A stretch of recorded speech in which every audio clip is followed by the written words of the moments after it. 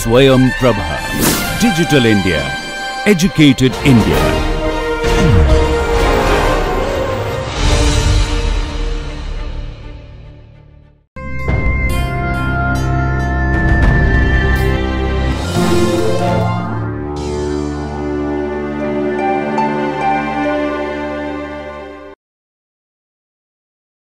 In the last lecture, we defined a metric on the field of complex numbers. The metric was defined using an absolute value, which was a natural extension of the notion of absolute value on the field of real numbers. The absolute value turned out to be the square root of the field norm, and we remarked that because of this, it doesn't matter which copy of the complex field that we work on. The analysis will be consistent. Let's start by recalling the metric that we defined. Recall that the metric defined on C is given by d of z comma w is defined to be the absolute value of z minus w for z and w in C. So in this lecture, we will do a quick recap of the familiar topological notions on the complex plane. The material will be something which you would have already seen in multivariate real analysis course. Nevertheless, let's do a quick recap. The intention is also to set the notations for the rest of this course. So the first thing is to describe balls in C with respect to this metric. We shall denote for a point z0 in C and R positive, we shall denote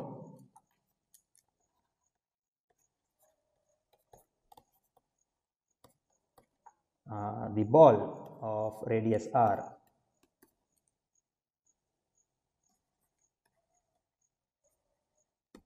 around z0 to be dz0 R. So recall that dz0 R is the set of all z in C such that the distance of z to z0 is less than R. So the d here is actually for disk. So balls in C are also called disks.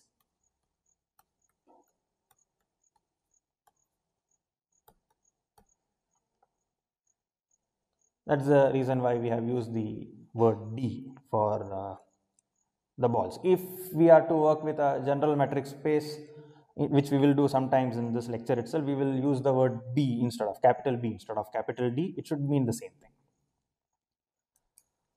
Okay, let's now define or recall the definition of what is the meaning of a set being open in a given topological space. So a subset D contained in C is said to be open if for every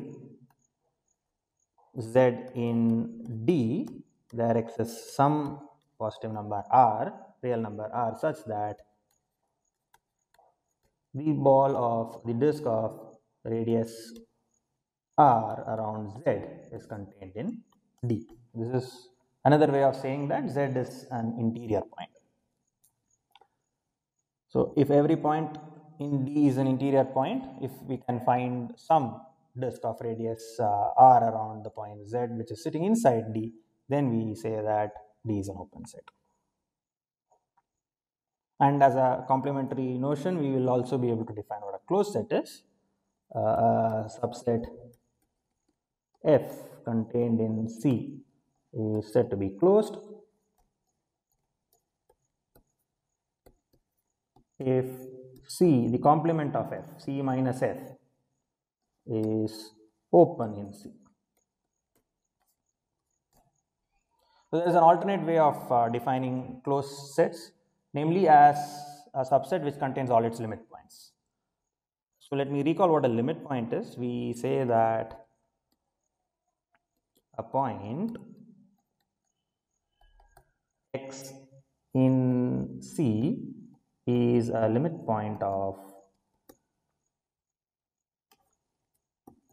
this is the definition of limit point of subset D contained in C if every neighborhood of the point contains a point of D other than x itself. If for every epsilon positive dz epsilon intersected with U contains a point other than z. Oh, we started off with x, so maybe I should change it to z here. So a point z is a limit point if it satisfies the condition that for every neighborhood, every disk of any radius, if you intersect it with D, I am using a different notation here. It's not U, it's D. The subset, it's a limit point of D if every neighborhood of Z intersects D at a point other than Z. In a metric space, this is also the same as demanding that you have a sequence in D converging to Z, where the sequence consists of points other than Z. And I will leave it as an exercise for you to check that a subset F contained in C is closed if and only if it contains all its limit points. I am leaving it as an exercise. These are notions which I am sure you would have seen. If not, I will refer you to Rudin's book, which contains most of these results. Okay, so that's the definition of an open set and a closed set. The open sets satisfy certain properties, certain conditions. So some properties of open sets.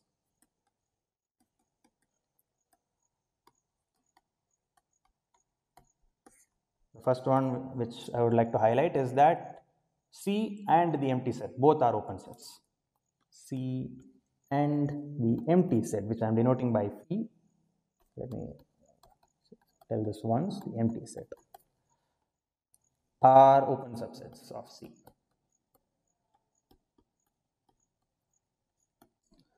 Any finite intersection of open sets is again an open set. These are things which can be verified. The first condition is very easily verified if D1, maybe I should use omega 1, omega 2 up to omega n, finitely many of them are open sets in C, then so is omega 1 union is anyway that up to omega n, intersection of omega 1 up to omega n is also an open set. All finite intersections of open sets is again an open set. Again, I will not prove this, it's an easy check. You should sit down and work it out if you have not seen it before. And finally, any arbitrary union of open sets will again be an open set. So, if omega alpha, where alpha is indexed by some arbitrary set, is a collection of open sets,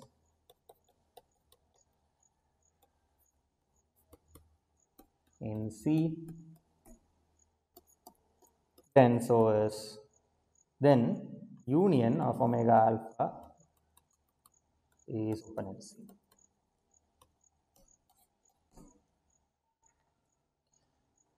And because it's satisfying these conditions, we commonly say that this forms a topology on the complex plane. This is commonly referred, these properties are commonly, let me not say referred to, these conditions are what makes the collection of open sets in the complex plane as a topology on the complex plane. So let me just rephrase it and say that the collection of all open sets on C form what is called as a topology on C.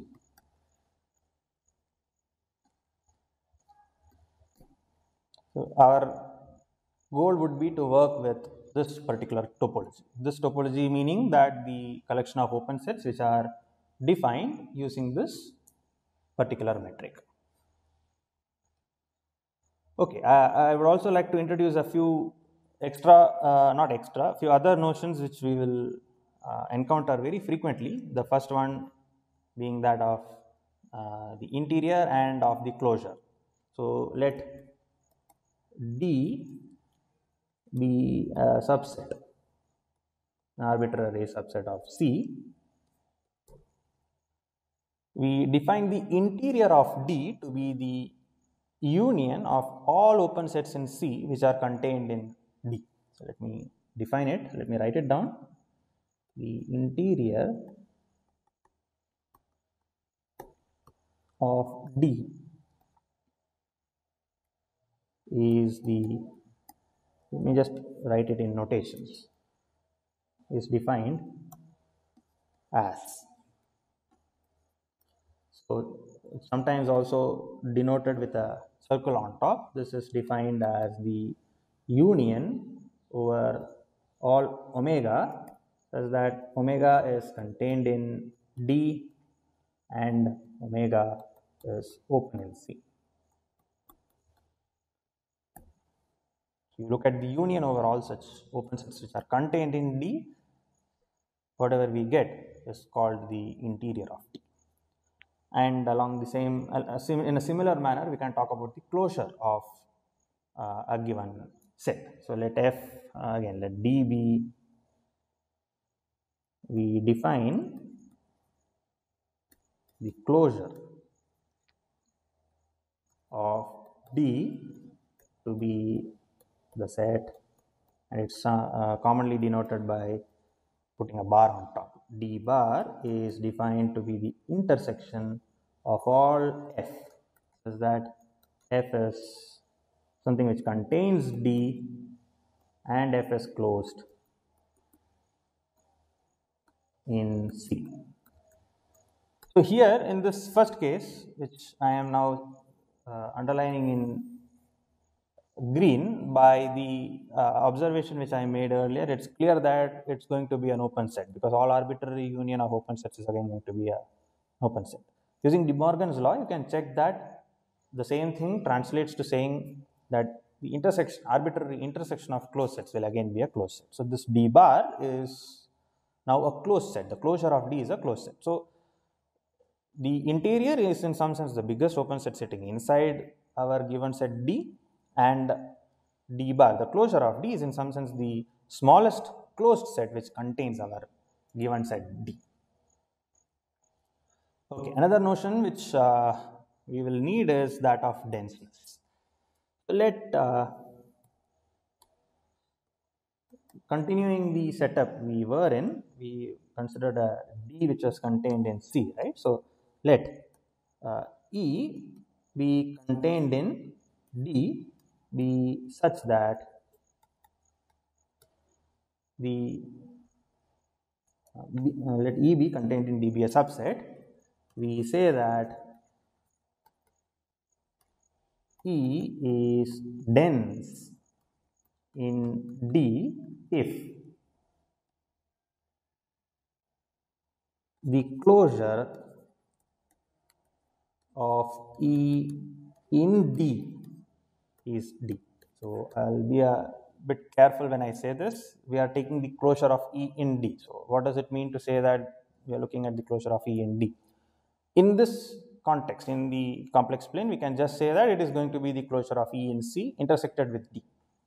But usually, when you take a subset D of a metric space, we can borrow or restrict the metric to this subset D, and with that restricted metric, D turns out to be a metric space. We can talk about balls in D, we can talk about open sets and closed sets in D. Basically, we can talk about the topology on D. This closure of E is with respect to the topology in D, which is obtained using the restricted metric. So let me just say that this is with respect to the collection of open and closed sets in D with metric obtained, with metric on D obtained by restricting the metric on C to D.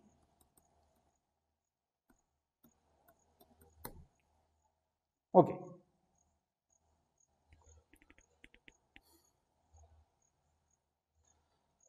Okay, next is the notion of a sequence converging, which I'll not spend too much time. It's just the same thing. Sequence Zn in C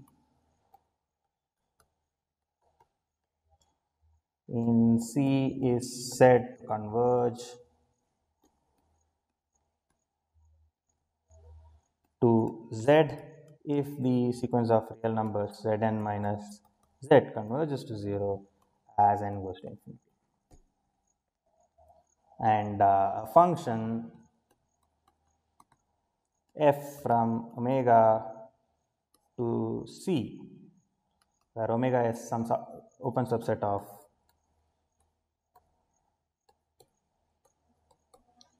is said to be continuous.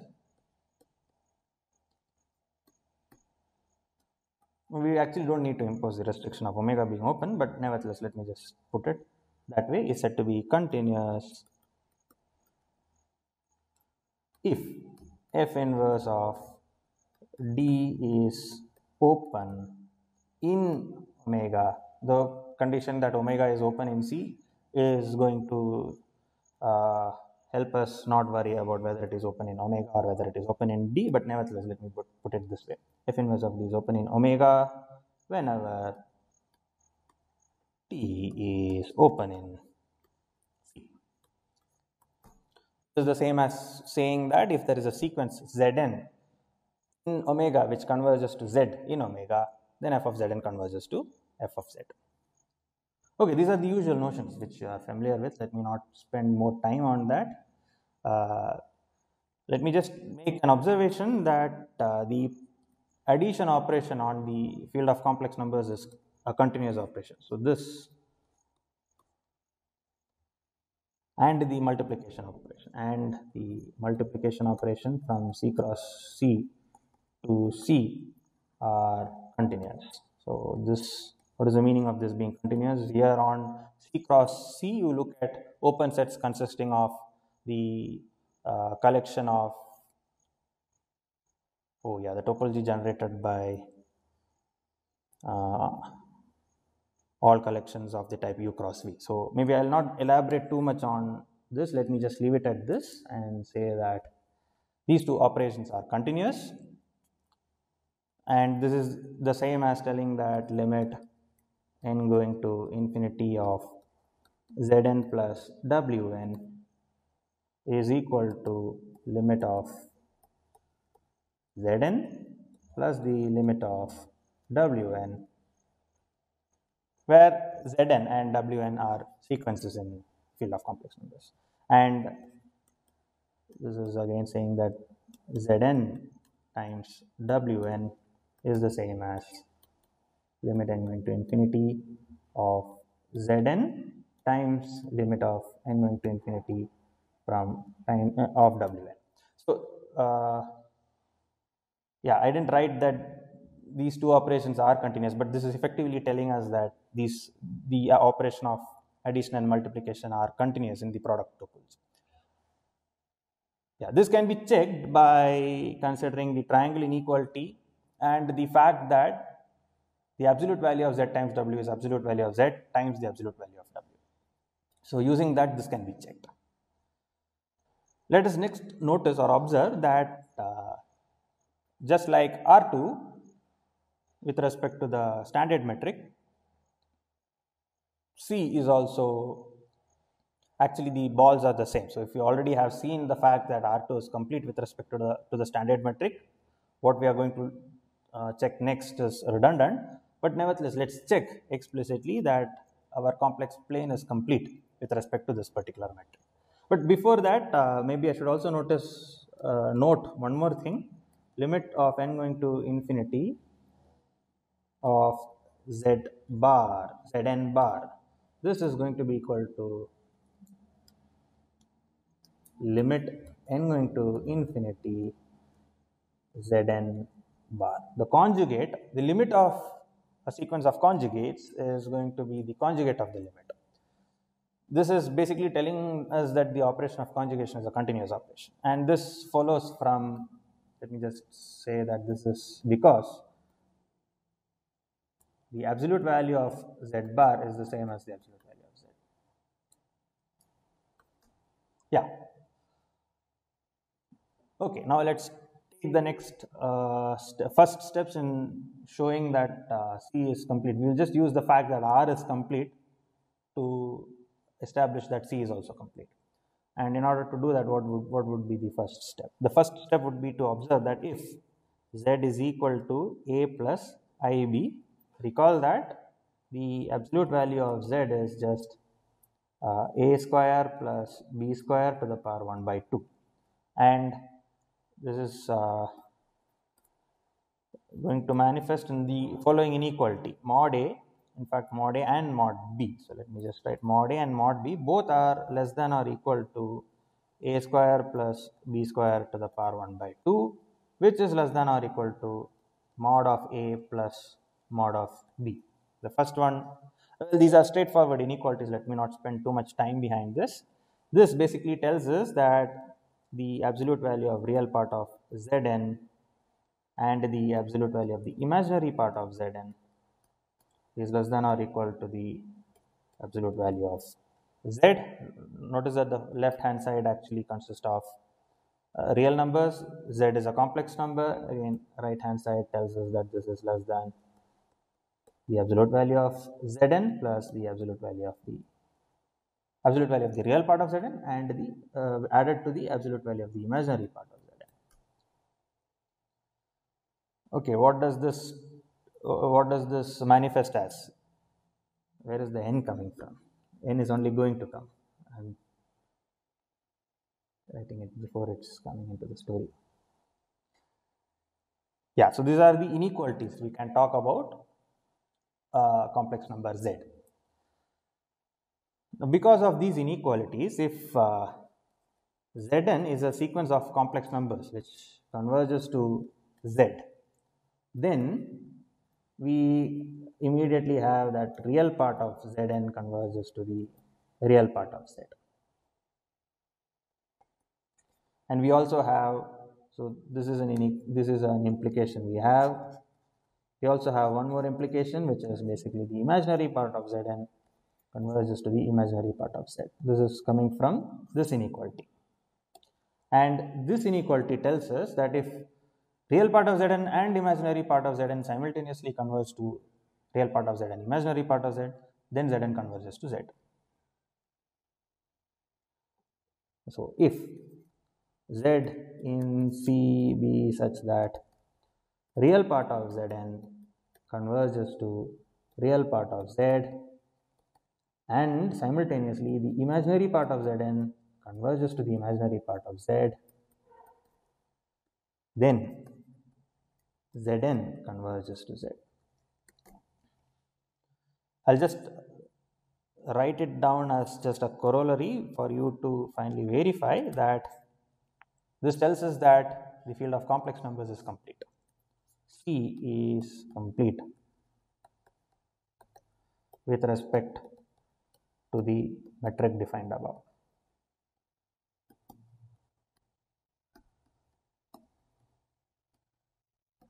We have to crucially use the fact that R is complete. So if Zn is a Cauchy sequence. So what does it mean to say that a metric space is complete? It manifests in proving that if you take any Cauchy sequence, then we have a limit, and that's precisely what we will be doing. If Zn is a Cauchy sequence, then the above observations tell us that the real numbers, real part of Zn, and the real numbers, imaginary part of Zn, both are Cauchy.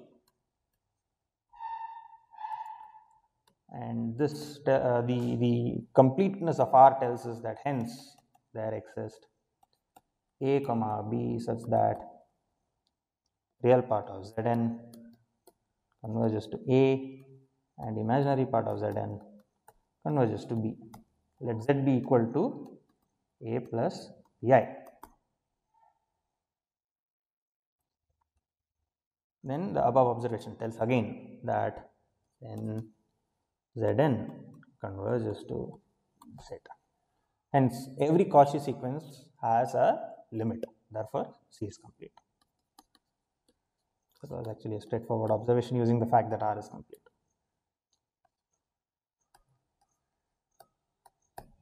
Let us next discuss the notion of connectedness.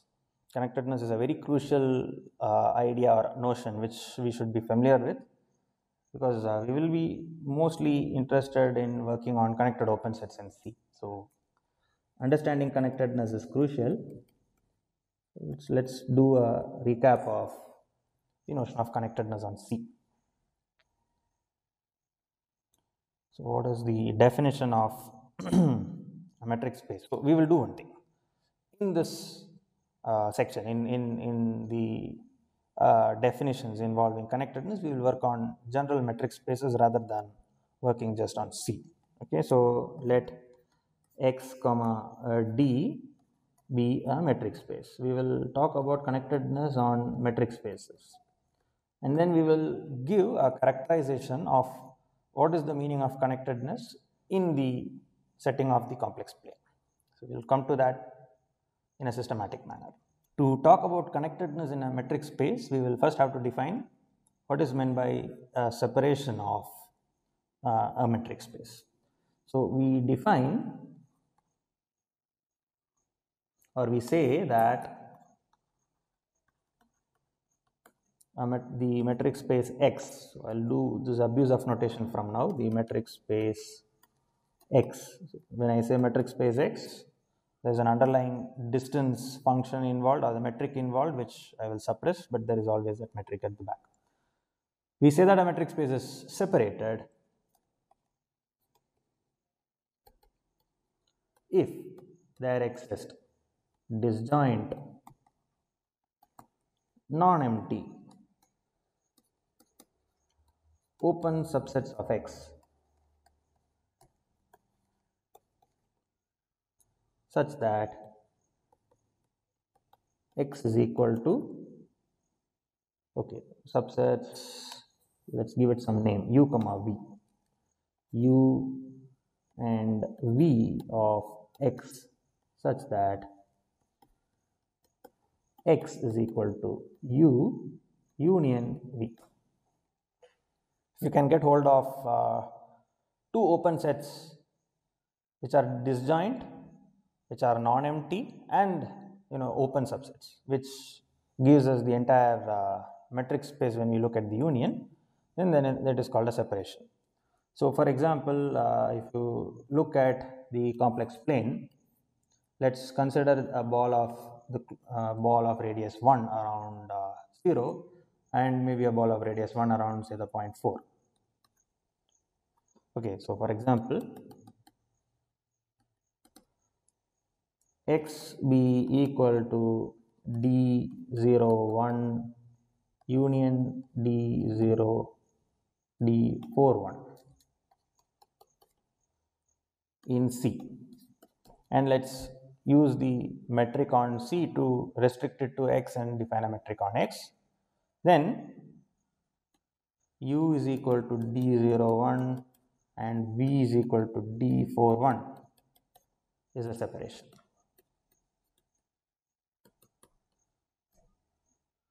In fact, I would say this, if we had taken X to be the closed disks D01 bar and D41 bar, and look at X, a new metric space X prime to be say D01 bar union D41 bar, then again U equal to D01 bar is an open set in X, and V equal to D41 bar is an open set in X, and the union will give us X. So that's something which you should notice.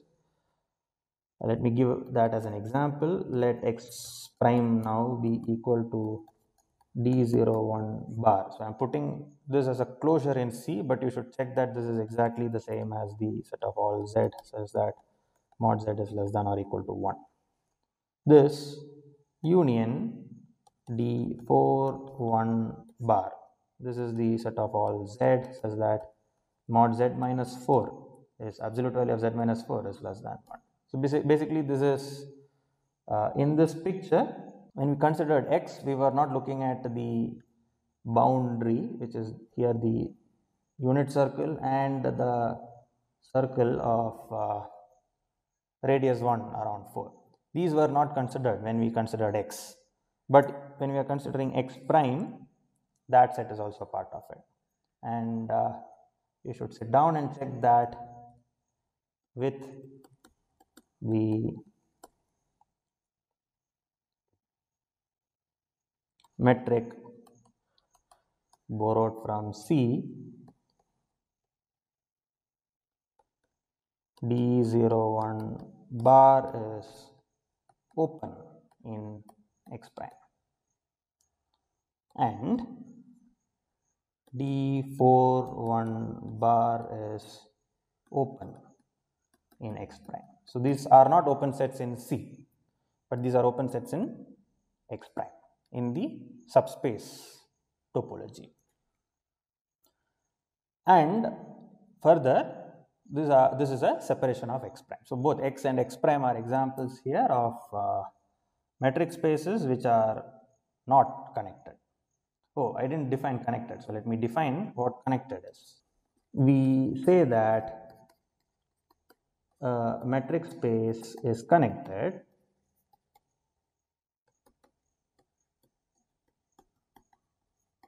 if there does not exist a separation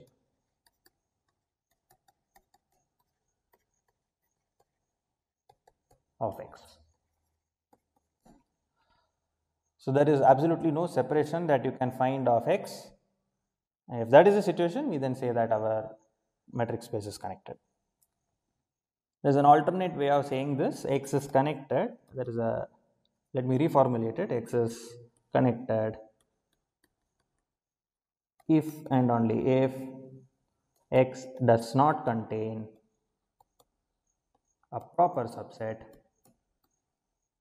meaning that it is a non-empty and its complement is also non-empty. A proper subset of X which is both open and closed and simultaneously in X. So that is why these two examples are good to highlight that. Notice that this is not a closed set D01, the disk of radius 1 around 0. That's not a closed set in C. However, in this set X, this is going to be closed because its complement, which is D41, is an open set. So you have to first check that both D01 and D41 are open sets in X as well, and then the next observation would be that the complement of D01 is exactly equal to D41, which is an open set, and by the very definition, if the complement is open, our given set is closed. So D01 is closed in X even though it is not closed in C. Similarly, in X prime, D01 bar is open even though it is not open in C. In the metric space X prime, this is an open set. So you can actually sit down and check that if something is both closed and open and it's a proper subset of X, then it gives us a separation of our given metric space. So this is just rephrasing whatever we have just written above. Okay, so from your course on real analysis, you would have seen that the connected sets in the real line with respect to the standard metric, they are just intervals. So a subset X contained in R, so I am again suppressing the metric, it's the standard metric, is connected if and only if X is an interval. If you have not seen a proof of this, I'll refer you to Principles of Mathematical Analysis by Rudin. The proof is there in the second chapter, you can have a look. These are things which I am assuming because it's a part of our first course on real analysis, and we will be assuming a course on real analysis while we do this course.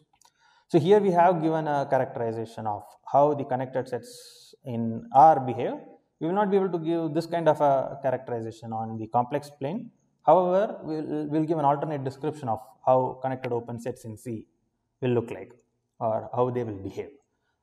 Before that, let me just prove a proposition for you. The proposition tells us how connectedness is behaving under continuous maps. So let f from x to y be a continuous function between metric spaces.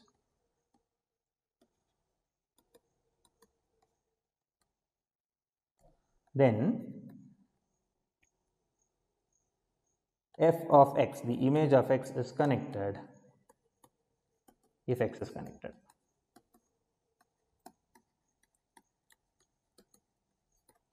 So continuous functions preserve connectedness, the notion of connectedness.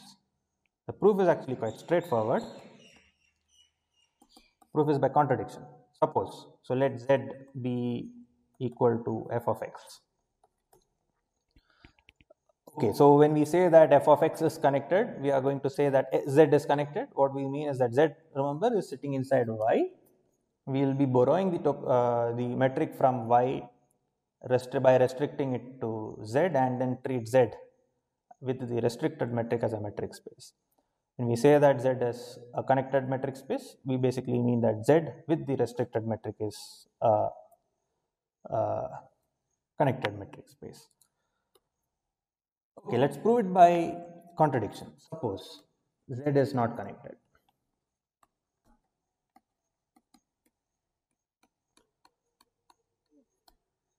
That means there is a separation of x.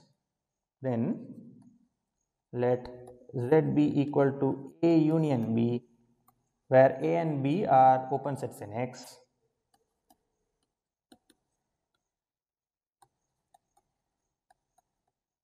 In Z, A and B are non-empty.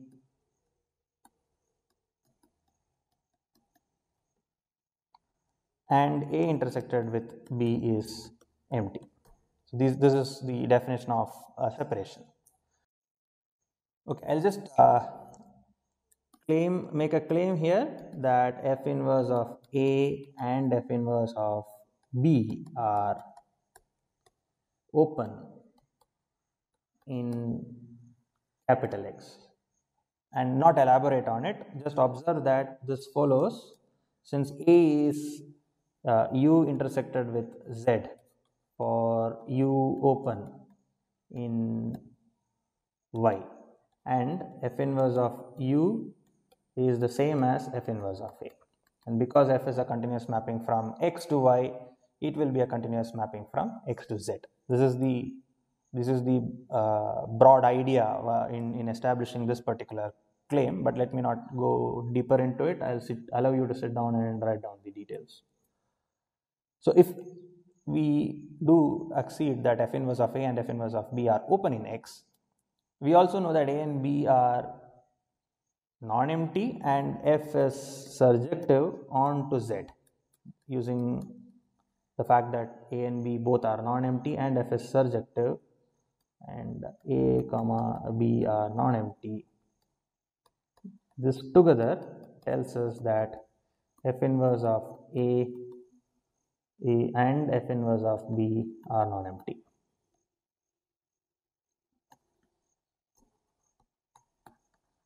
So we now have non-empty open sets. Also, since A union B is equal to Z and F is surjective onto Z, F inverse of A union F inverse of B is equal to X. The only thing to finally check is that these are disjoint, which you should sit down and check. This follows directly because A and B are disjoint. So if we start off with a separation A comma B of Z, then we end up with a separation of X. But we started off with X, which is connected. This is the assumption in the hypothesis, right? This is a contradiction. So also let me just note this.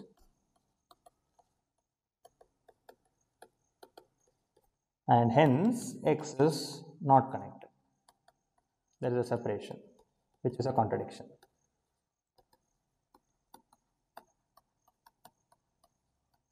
So that means our assumption to begin with was false. The assumption that there is a separation of Z. Hence there does not exist any separation of Z, and therefore Z is connected. That's what we had set out to prove, right? Okay.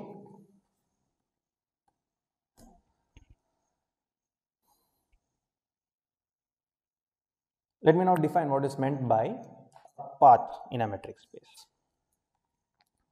A path from a point X to Y in a metric space is just a continuous map from closed interval 0, 1 into the metric space X, such that f of 0 is X and f of 1 is Y. So let me define that. A path in a metric space from a point X in capital X to Y in capital Y is a continuous mapping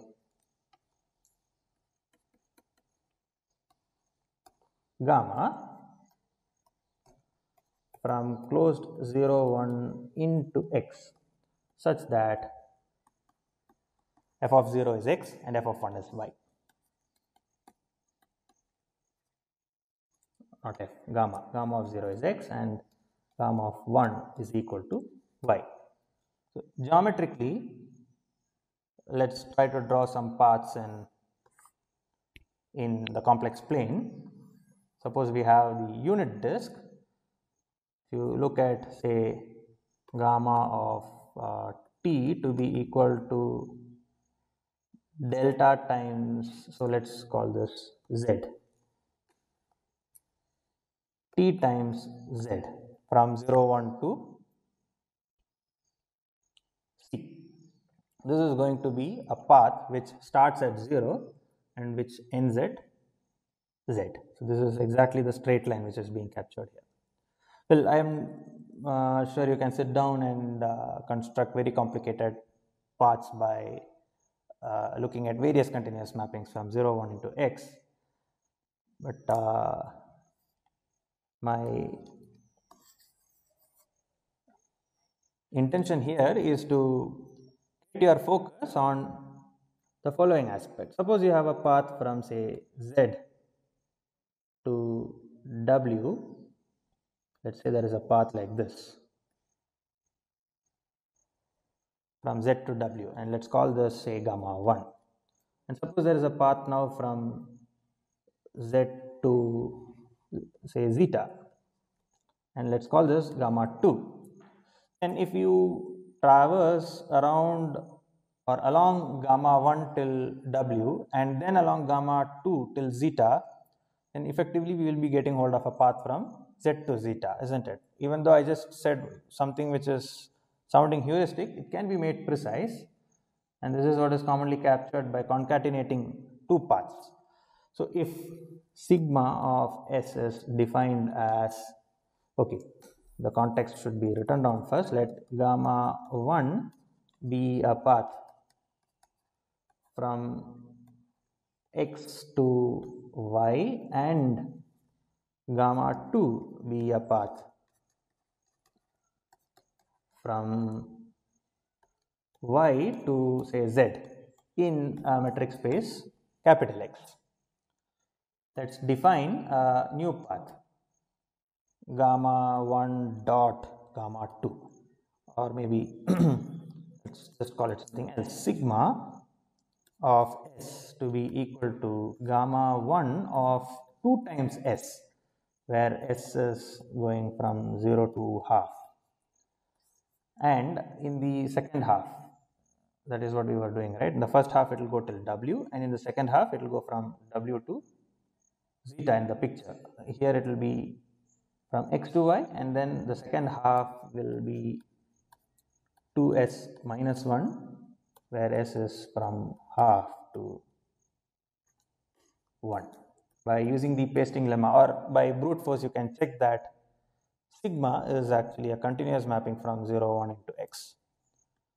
Then sigma is a continuous mapping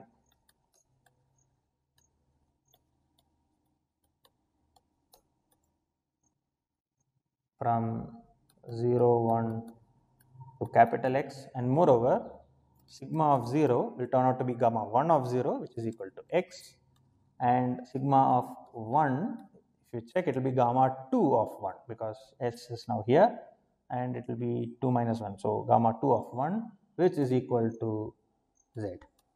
So we get hold of a path now from X to Z. Okay.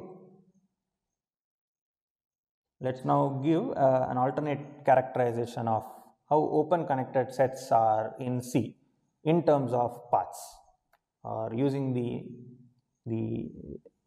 notion of paths which we just defined. So let me write it down as a theorem. A subset, an open subset, omega contained in C is connected if and only if there exists a path for every pair of points, if and only for Z comma W in omega there exists a path from Z to W. For any such pair of points Z comma W, we will be able to get hold of a path from Z to W if omega is connected. And if we can do that for every such pair of points, then omega will be connected. Let's give a proof of this theorem.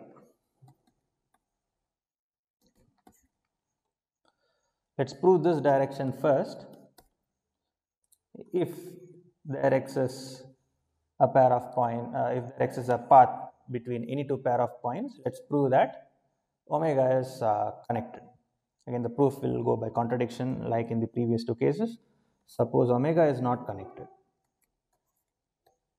is separated. We will get hold of a couple of points which cannot be connected by path, or suppose we have we will get hold of we'll arrive at a contradiction on something. We'll see what the contradiction is going to be. Suppose it is separated, then we can write omega as being equal to, let's say, U union V. Suppose you can write it as U union V, where U and V are both open in omega. Notice that omega is an open subset of C, so we don't have to worry about whether it is open in omega or whether it is open in C. But anyway, let's pick 2 points Z and W, where Z is in U and W is in V. Okay, let Z be a point in U. Because it's non-empty, there certainly exists one such point, and W in capital V. So let's take 2 such points, Z and W. If we can get hold of a path, we will show that there does not exist a path from Z to W. And that's the contradiction we will be showing. If there exists a path gamma from Z to W, then gamma is a continuous map from 0, 1 to x such that gamma of 0 is z and gamma of 1 is equal to w. Then what we will do is, I'll just write the following and leave it at that. Then 0, 1 is equal to f inverse of u union f inverse of, it's not f, right, it's gamma inverse of u union gamma inverse of v. And because u and v are open, gamma inverse of u will be open in 0, 1, it's a continuous map. Gamma inverse of v will be open in 0, 1 again, 0 belongs to this, 1 belongs to this, and they will be disjoint because u and v are disjoint to begin with. So what is this? This is giving us a separation of 0, 1. And we know that intervals are precisely the connected subsets of R. There does not exist a separation of 0, 1, which is a contradiction. This basically is a contradiction. Therefore, hence there does not exist a separation of omega, which is the same as saying that omega is connected. So one side was quite easy. The backward direction was quite easy. We will prove that if it is connected, if omega is connected, we will prove that between any 2 points there always exists a path. Okay, so let us assume now that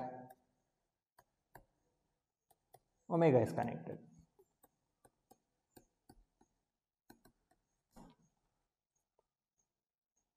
Let's fix some point z0 in omega.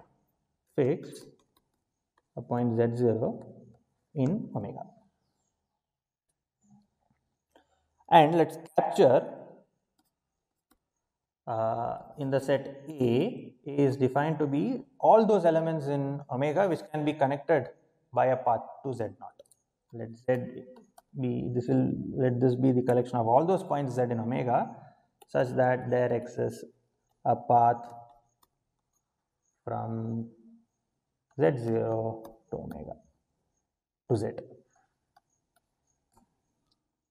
We will prove that this particular set A is both open and closed in omega.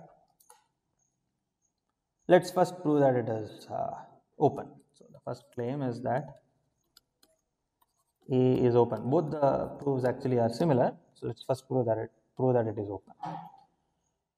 Let z0 be some, okay, z0 is already taken. Let z be some point in capital A. We will show that z is an interior point of A. Okay, so to do that, remember that omega to begin with was an open set. Since omega is open, there exists some R such that dzr is contained in omega. This much we can certainly say. The fact that z belongs to A tells us that there exists a path from z0 to z. Now, since z belongs to A, there exists, what was A? A was the collection of all those points which had a path from z0. This is our A, right? There exists a path from z0 to z. Since z is in A, there exists a path gamma from z0 to z. If you look at the disk of radius r around z in the complex plane, that is contained in omega because omega is an open set. We certainly have one such r, right? Now, for any point for any w in dzr, consider this particular path. Consider the path. What do we call it? Sigma, or maybe gamma prime. Gamma prime is not a good one. Gamma 1 from 0, 1 to in fact omega, given by gamma of s is equal to, it's a path which I want to start from z and which ends at W. So it will be 1 minus S times W plus S times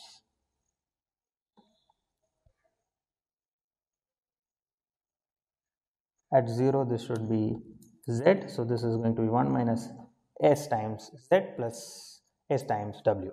And check that this is a straight line path which connects Z to W. And therefore it's contained in dZr. So this hence is into C. That's certainly true, right? Gamma 1. And by the previous observation, define sigma to be equal to gamma dot gamma 1, or in the similar manner we defined earlier, this is gamma of 2s if s is in 0 half, and gamma 1 of 2s minus 1 if s is from half to 1. And this path sigma of s is a path from Z0 to W, isn't it?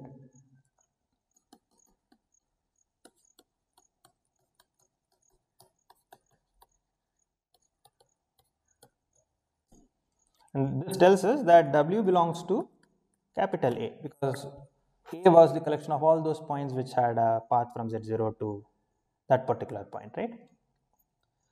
And the point W was arbitrarily picked in the disk of radius r around Z. So this gives us that dZr is contained in A. And our choice of Z was arbitrary, which hence tells us that A is open, because this is the very definition of a set being open. So we have established this particular claim which tells that our set A is an open set. A very similar argument will tell us that A is closed as well. A is closed. To show that A is closed, we will show that omega minus A is open. So let again Z be in omega minus A. Because it is and since omega is open, we can get hold of, we have Z, we have r greater than 0 such that dZr is contained in omega. If there exists, if dZr intersected with capital A is not empty, suppose this is a non-empty set, then there exists W in the intersection. And I'll just say that by a very similar argument above, we will be able to get hold of a path from Z0 to Z through W, and that would give a contradiction to the fact that Z, or a claim, assumption that Z is not in A. This would give a path, just fill in the details. We have already done that. Give a path from Z to Z0 to Z, contradicting our assumption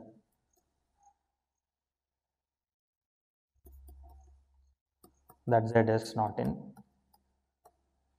Z is in omega minus A. And therefore, there does not. So the assumption has to be wrong. Hence, this assumption has to be wrong. Yeah, I was looking for where the assumption is written. This assumption has to be wrong. Hence, dZr intersected with A is empty. But that implies that omega minus A is closed.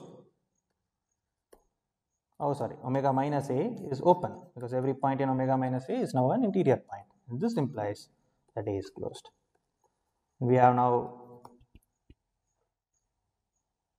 come to the alternate characterization which we have just written here. We have now got hold of a set which is both open and closed. So this cannot happen, but we have not, again, this tells us, hence A is both open and closed. So hence they cannot be proper. Therefore either